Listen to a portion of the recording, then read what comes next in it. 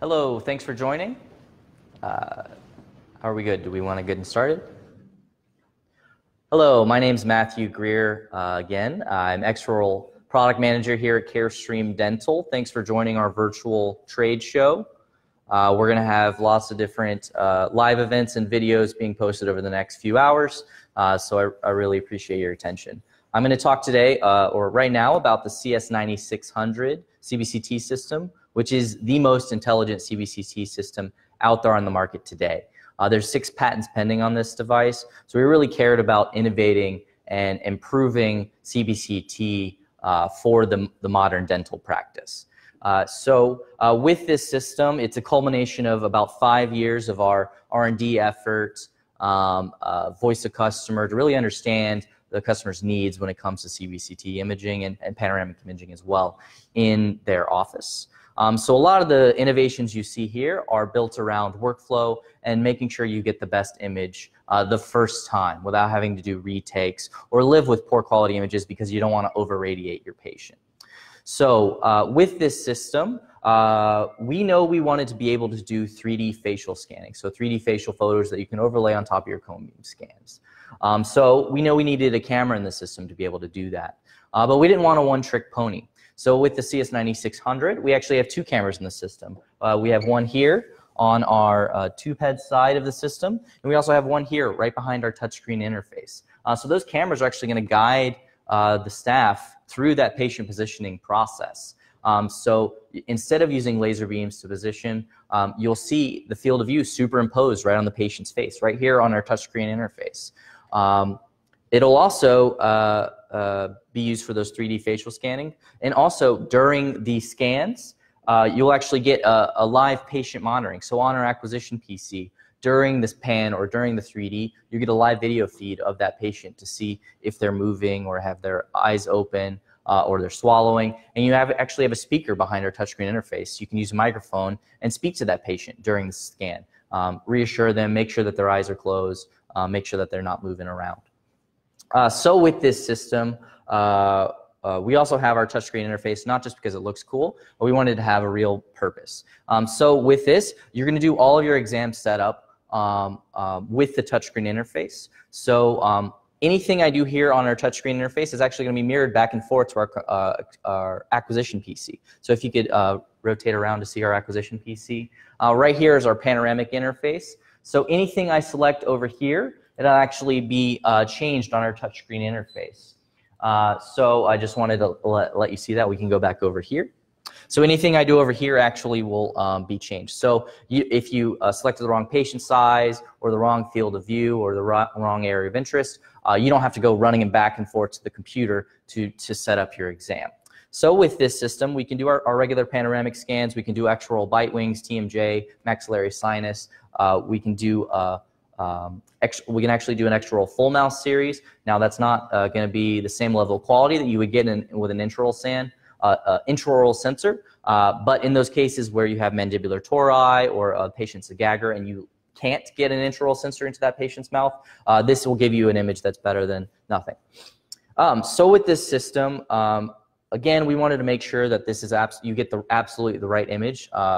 No matter what you're taking. So with this system, we actually have intelligent positioning accessories, interactive positioning accessories. I don't know if it shows up on the camera, but if you have the wrong positioning accessory in there for your protocol that you selected, in this case we have our panoramic selected, and we have our 3D chin cup in the system, it actually glows red. We wanted to make sure that you use the right one, so we actually added, I don't know if you can see here, but if you click this little exclamation point, it'll actually show you the picture of the one you should be using. So we'll remove this one and place in our panoramic positioner into the system. Once we have the correct positioning accessory in there, it will turn from red to green. And we have to make sure that that positioner is clicked in properly so it's secure and you're not having your patient move around. So here you can show it has a green light. One of the other things that we've done to speed up the workflow, especially for follow-up exams, is once you've taken a pan or once you've taken a 3D on a patient, the machine will actually remember for that specific patient the exact height it was when it took that last scan, and the exposure parameters used last time. So that's what's indicated here with these orange icons right here on our interface. So in this case, we use large adult and our square jaw for the panoramic positioning.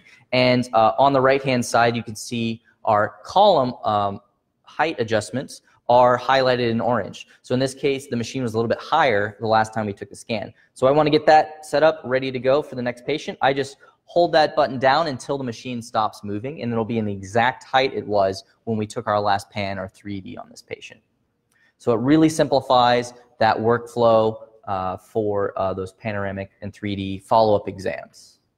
So the machine stopped automatically, right exactly where it needed to go.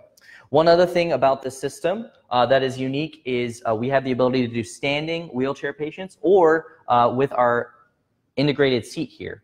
So this seat can be used as an option. It can also be swung right out of the way. So it's very simple. So if you have a patient where you want to have them standing or have a wheelchair patient, you just swing this right out of the way, or it can be swung out underneath the fixed arm if you have a little limited space.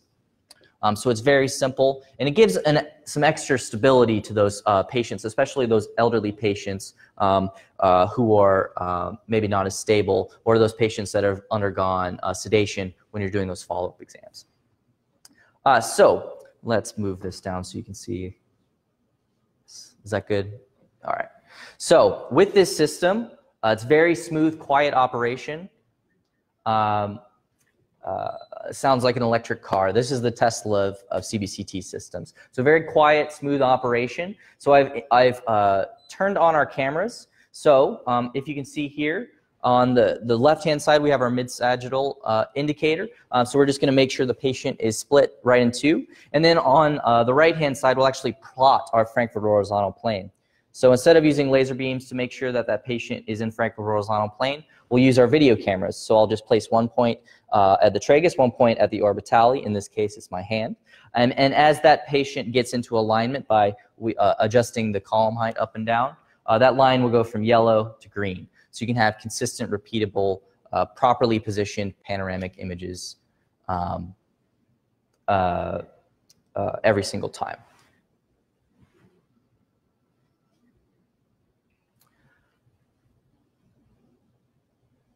Okay, get to that in a second.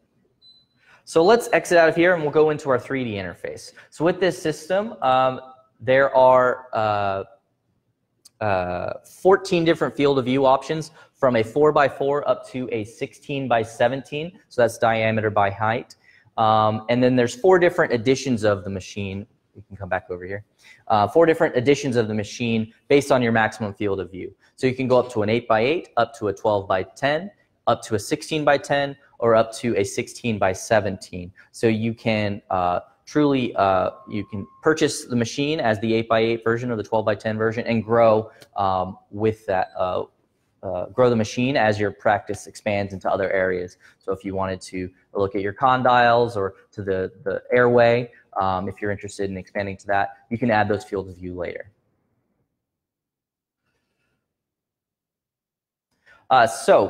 With this system, again, our intelligent positioning accessories are showing our previous panoramic positioner. So now we have red. Let's show which one we can use.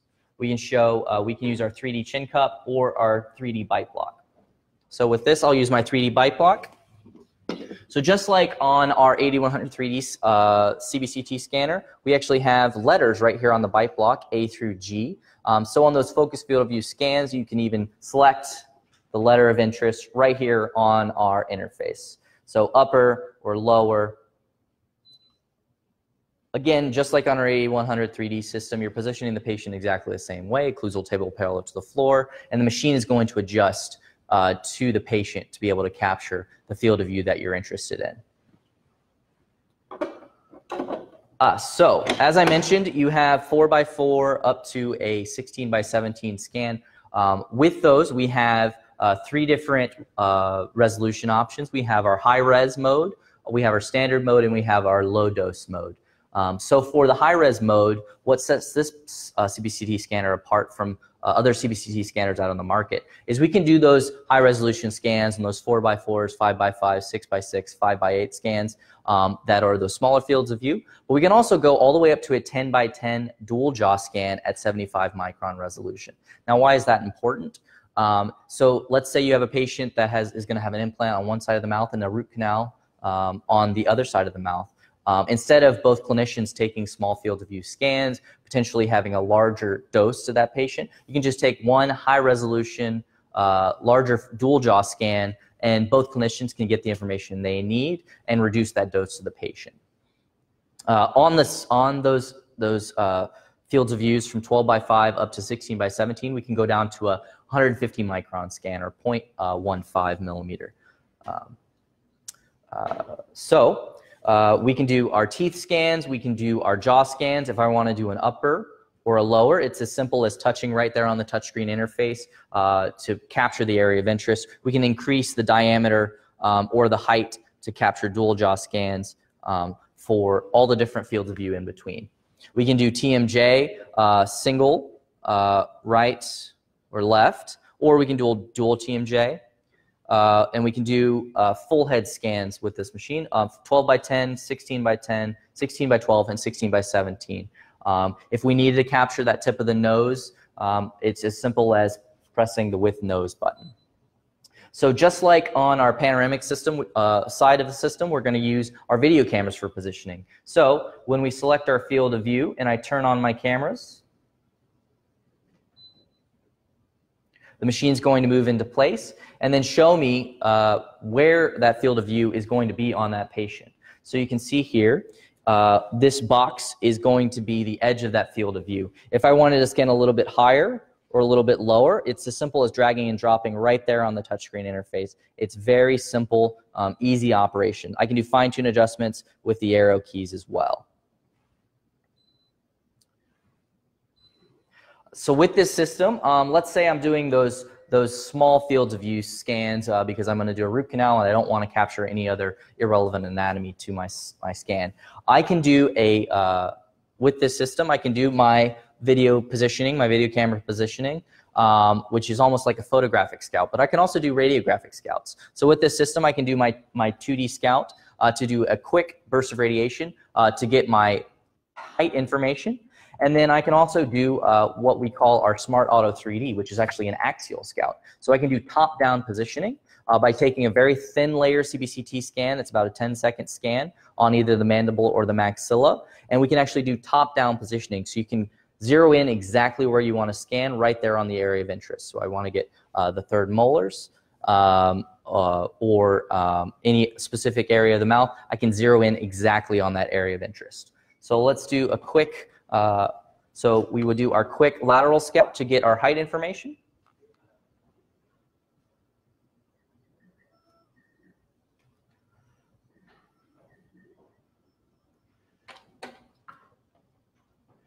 And then I will have my lateral scout here on the left-hand side, so I can drag and drop right there over on top of the scout to make sure I'm capturing that exact area of interest. But that's not going to give you any information about where in the mouth you're scanning. So as you guys can see, we're actually, not only does the machine remember the patient history with the column height and the exposure parameters, once you've done a Smart Auto 3D on a patient, it remembers it and you can reuse it for later exams. So you don't have to do those multiple different times. So I can actually do this top-down positioning, drag and drop right over exactly where I want to scan. With this system, it is going to give you very high-level quality images, not just in terms of resolution, but also the image itself. So we have our 4th generation 4T CMOS sensor, as well as the ability to scan 120 kV with our generator. So with scanning 120 kV versus the typical 90 kV that's available with most CBCT scanners out on the market, you're going to get a much higher level quality scan. We're able to penetrate into those very dense objects, those metals and other dense objects in the mouth, and reduce the noise on the image. You're going to get a very crisp, clean image at about the same dose that you would get with a 90 kV image. We can also do equivalent level of quality at an even lower dose than what we can with 90 kV.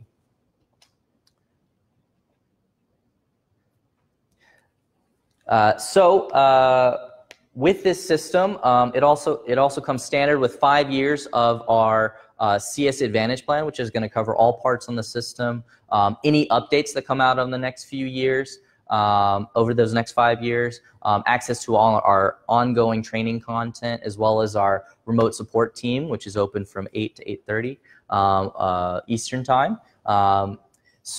With this system, it also includes 5 years of our CS Upstream service, which is a 24/7 hardware monitoring service. So every time you take a scan, every time it has an error message, every 10 seconds actually, the system, as long as it's connected to the internet, is constantly pinging back to our servers. So it's constantly sending lots and lots of data about the status of the machine, voltages on boards, is there any error messages, have you done any scans, what's the field of view, the resolution, did you use the right positioning accessory for the scan, are you doing any retakes, are you doing more retakes on specific days or others. All that information is being constantly sent to our servers. So we're actually using that data from our R&D perspective. So our R&D team meets every 2 weeks and reviews all of that data. And we've actually made some changes to the manufacturing of the machine already based on the data we received on those machines that are out installed worldwide. So we noticed that one of our boards was giving us a bad voltage reading or incorrect voltage reading in some cases. So we knew exactly which machines were giving us that bad voltage reading. So we proactively changed the way we manufacture that board on all new machines, and we actually went back to those existing machines that were exhibiting those systems and proactively replace those parts. So what we are trying to get to, and what we've done already, is get to a preventative maintenance rather than a reactive maintenance with this machine. So that's exclusive to the CS9600. That I feel like that's a very cool feature on the 9600. So are there any questions from the Facebook Live audience? So with this machine, it is a 5-in-1 system, so you can do your panoramics, your 3Ds. We also are adding a cephalometric add-on, which will go off to this right-hand side, our scanning ceph option, which will be available later on this year towards the summer. The machine also does 3D object scanning, so you can take your PVS, alginate, or plaster models, digitize them, get an STL file from them. Also, we have the ability to do 3D facial scans with this machine. So you can do, using this camera, a 3D facial photo that you can overlay on top of the cone beam scan. And let me see if I can pull one up and show you.